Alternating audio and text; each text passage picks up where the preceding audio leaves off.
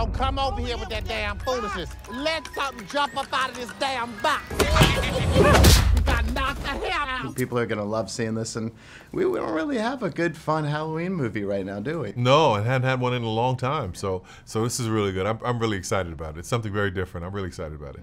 You always been a big Halloween fan? No, I'm not a witches, demon, gobbler, goobler kind of guy. No, I pass on all of that. Don't scare me. Don't jump out. Don't do any pranks. I don't play any of those games. Yeah, well, what actually scares you though? The very thought of being somewhere in a house and things are moving and noise and those kind of things, it doesn't scare me. It unnerves me because I'm a big man with ego.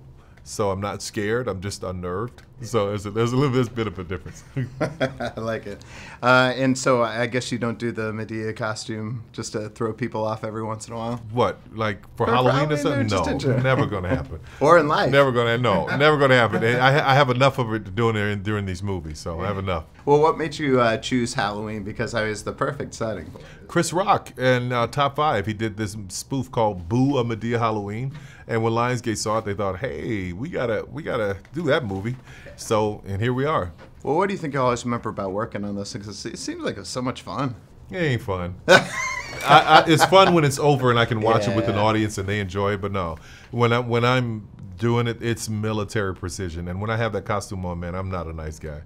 It's so uncomfortable. So it's about let's get it done so I can get out of this crap. There's got to be some good outtakes if you're angry in the costume. Oh yeah, there's some hysterical outtakes. Yeah. Are we ever going to see those? Nope. No. They're locked away in a Tyler Perry vault. Well, and speaking of the Tyler Perry vault, that's got to be such a nice thing to be so in control of everything that you do and so respected for what you do. It's got to be nice. You're running the show. It's a great feeling. It's a great feeling. I don't know about how much control I have over it at times, but it's a really, really great feeling to have so many people endeared to what I do. And what would you tell people who are looking up to you? Because I know there's a lot of people looking up to you right now. It's a tough business. Yeah, well, just listen, if you have something inside of you that you want to do and you make it happen, and you don't have to follow the rules, because following the rules is only going to lead you to the door that everybody goes in.